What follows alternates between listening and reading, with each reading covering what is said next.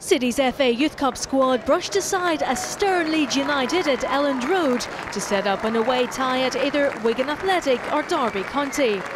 With the teams trying to find their feet on what was a chilly Yorkshire evening, both sides had early sighters.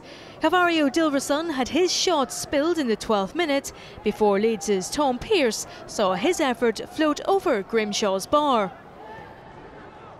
However, just 3 minutes later, City took the lead through their in-form frontman Lukas Nmecha. The striker had already netted against Portsmouth in round 3, and he got on the end of a fantastic Aaron Nmecha cross to put the Blues 1-up. The next passage in play nearly saw the hosts draw level. Tyler Bell was unlucky in seeing his shot rebound off the City crossbar. That slice of luck for the Blues would be priceless as 8 minutes before the break, Wilcox's side doubled their advantage. 6'5" Tosin Adarabioyo rising highest to head home Will Patching's corner.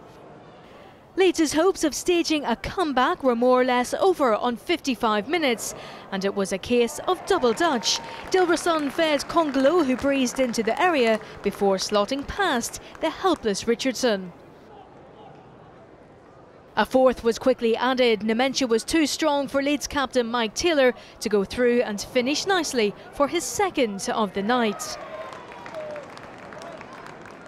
That might have been Nmecha's last involvement, making way for Isaac Buckley, but it wasn't City's, as a fifth would be added on 69 minutes. Kongolo, with possibly the goal of the game, neatly volleying home into the far corner.